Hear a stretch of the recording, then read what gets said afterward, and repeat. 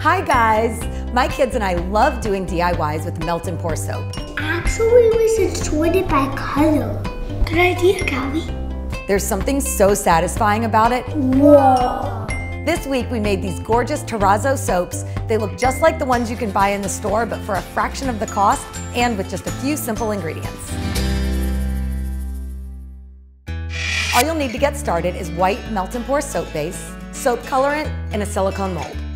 First, we're going to melt about a cup of our soap base. I love how easy it is to cut through. Put it in the microwave for about 30 seconds or until it's completely melted. And then pour it into your mold. This is what we're going to be using to create the chips in our Terrazzo pattern. Now let's mix the colors. Make sure you stir it really well so that the color is uniform. You can experiment with mixing colors together. I like to add brown to create some earth tones. Once your colors are mixed, give them a quick spritz of alcohol to get rid of any bubbles. Then pop them in the fridge to harden.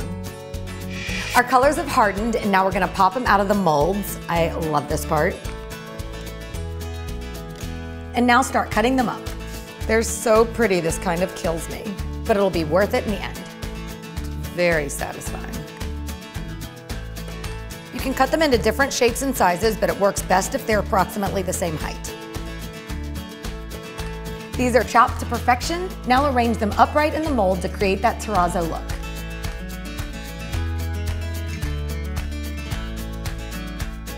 Now let's melt the rest of our base, which is about 2 cups. And I'm adding the Snickerdoodle scented oil, which my kids love. Once the soap is melted, let it cool back down to room temperature, and if it starts to solidify, just give it a quick stir. If you pour it when it's too hot, it could melt the pieces and the colors will bleed. And we're finally ready to pour.